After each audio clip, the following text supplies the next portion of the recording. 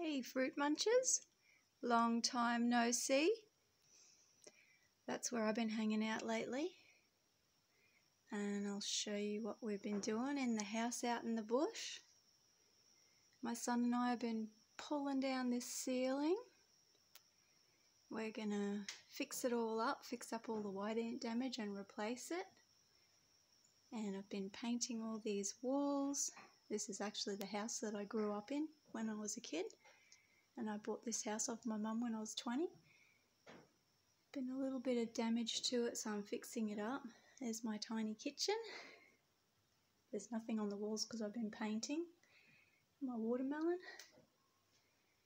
So we've been pulling all this ceiling down.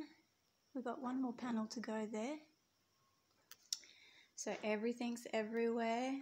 Gonna get a nice piece of floor covering for that part of the floor there. I'll show you what we're doing outside. So this used to be our bathroom when I was a kid, and we used to have to light a fire under a copper coil here. That's why that's all black there, and that was all open so the smoke could go out. This is where we had a shower, and we just pulled all that shower stuff down the other day with my dad and took out the old hot water system, and they're the mud bricks that my dad made when we were kids.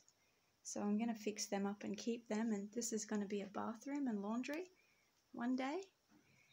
And this area is, I'm going to make a veranda first, so we've framed it all up. I don't know if you can see that. That's a tank stand there. We're going to put a big tank there. Going to make this one big roof all the way through to cover the extended veranda, and maybe turn it into a self-contained unit one day for one of my sons. They want to live here and make me cups of tea. There's the bush. So there's like 100 million acres of bush in my backyard, and you can hear the creek if I stop talking. Just a short walk to the beautiful creek. So yeah, this is what I've been doing when we're not been on the lychee farm, and I just thought you guys might like to see it.